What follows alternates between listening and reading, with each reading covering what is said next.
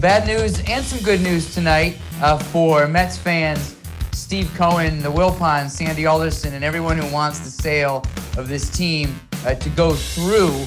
The bad news is the review from Mayor Bill de Blasio's office in New York City continues. And in fact, we've learned, as first reported by the New York Post and confirmed by us, that the mayor called MLB Commissioner Rob Manfred to voice what was characterized to me as concerns or objections to Cohen and to the sale. Now, the mayor's office did push back on this, saying it was more due diligence, it was more review. But either way, this really is a thing, this de Blasio involvement in the sale.